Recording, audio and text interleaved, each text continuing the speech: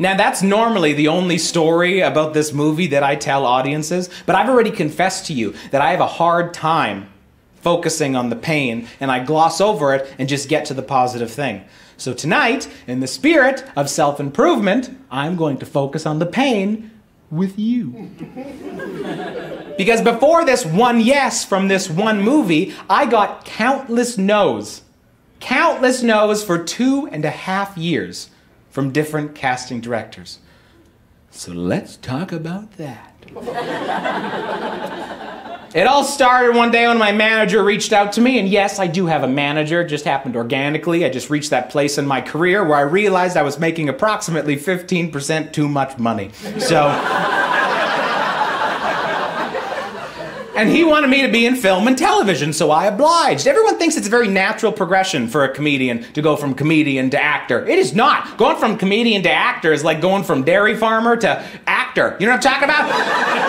It's a big leap either way. And it's hard as an optimist, you know, to get all these no's from different casting directors because I can't spin it any way. I can't be like, I don't want to brag, but I've been rejected by some pretty powerful people. You ever heard of Disney? They passed. And they don't tell you when you don't get the part. They just released the show. You know how many times I've been watching Netflix, a show I auditioned for comes on, and I'm like, hey, I auditioned for that. I wonder if I'm on it. 20 minutes later, my wife's rubbing my back. I'm like, maybe I come on at the end. I still have Netflix too, but now Netflix is just a subscription service to my broken dreams. Some of these failed auditions weren't even my fault. I should never have been put up for them in the first place.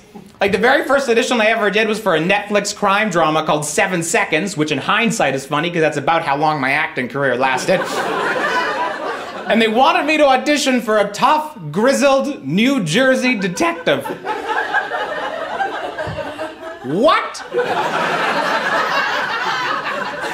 This is not the face of a grizzled New Jersey detective, okay? This is the face of a man who goes to Michael's with his wife and likes it!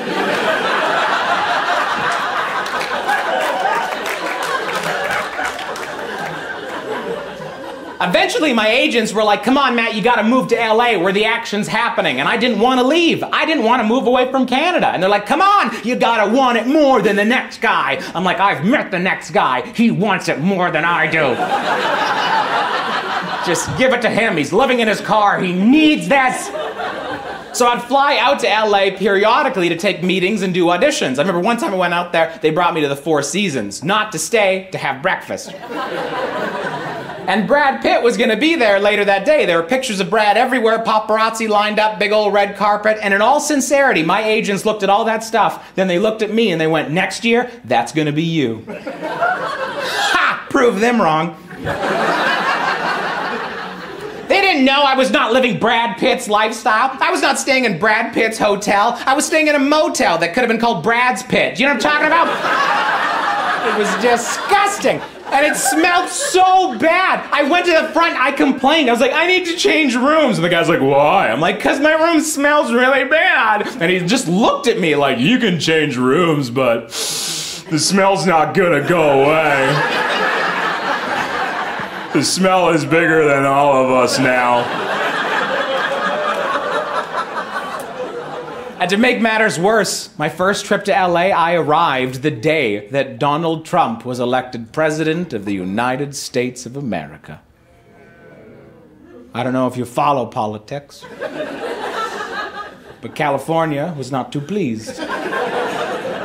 They had some concerns. I should say, for the record, I share those concerns.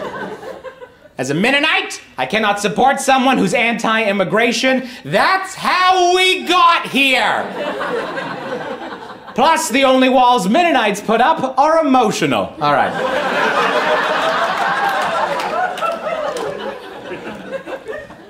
I had some horrible auditions when I was out there. I remember the worst one I ever had was for the show. Oh, I almost said what it was, too. I legally can't. I signed a whole non-disclosure thing, and I can give you a hint what show it was.